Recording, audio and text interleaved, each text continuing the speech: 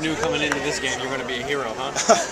No idea. I mean, stay ready, stay mentally ready, wait for an opportunity. Everything will go good. Were you surprised when you were called at that moment? Actually, to be honest, I was in the bathroom, so I didn't know. Really? I just ran. I ran down to the dugout, heard my name, throw my helmet, throw my batting gloves, just ready to go. Middle number one then, I guess? What's that? The middle number one, I'm hoping? Details we don't need. Did you know that this was a possibility coming in? I mean, been hitting well in VP, staying, do my thing in practice, and just working hard and hopefully getting an opportunity. Your first hit as a Beaver, right? What does it mean to do it in the Civil War game-winning RBI? It means the most. I mean, growing up in the state of Oregon, you know everything that's about the Civil War. It just means a lot. Did someone have to go get you, or were you coming back from the bathroom? Someone actually came. I think it was Ben Wetzler. He came. He was just yelling my name. Yeah. I don't know. Did you think he was joking?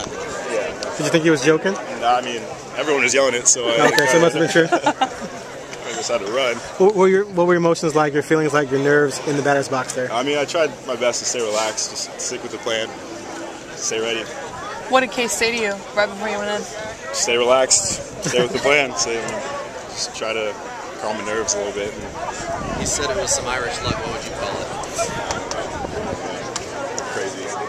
When you hit it and it was heading down the left field line, did you think it was fair? Did you know? Or were you I just don't know. hoping I was close. I just knew I had to get out of the box and start running. So you didn't watch it much. You were just running. Yeah, I wasn't gonna make it close or anything. So just waiting for it. I mean, the way this happened, was it almost better for you that you didn't have time to really think about it? I think so, actually. I mean, let myself not get in my head and just kind of going with it. It's the best thing, being able to do it. So. That should be your new routine from now on. Stay in the bathroom until you're needed. Potty break before you hit. Anything